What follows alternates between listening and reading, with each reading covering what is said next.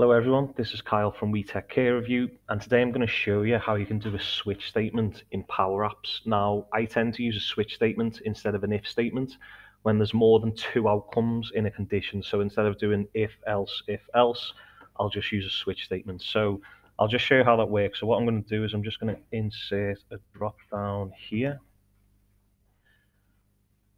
Let me just put the items as pizza, chips,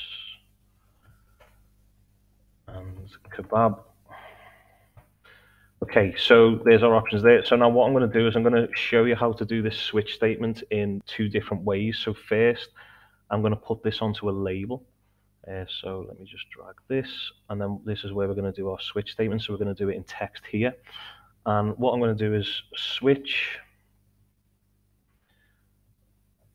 drop down one selected dot value. Okay, so basically this is the switch. So what the value is going to be is what we do of the selected value of that drop down. So for the first option, if that option is pizza, then I want to set the text as pizza. Next, if the option is chips, then I want to set the text as chips. Finally, if the selected option is kebab, then I want to set the text as kebab. And we'll close that statement there. So basically, yeah, the text will change depending on what's selected in the drop down. So let me just run this, and if I change chips, then you can see the text goes to chips, and if it's kebab, it'll change it to kebab. Now, what I'm also going to do is I'm going to show you how you can do this with a button on select. So again, it's just the same switch statement, but you can just use it in so many different contexts. So I'm going to do it on this on select property of a button. Basically, I'm going to do the same again. So switch drop down one dot selected dot value, so the value of what's selected on the drop down.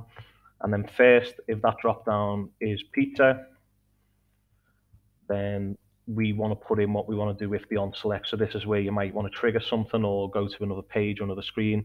Just for this example, I'm just going to do a notify.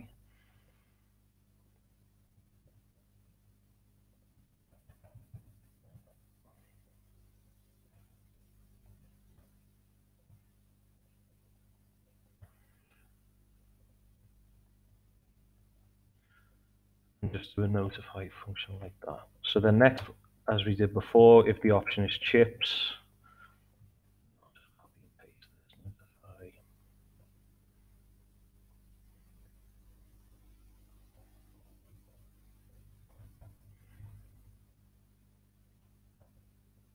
And then if the final option was kebab,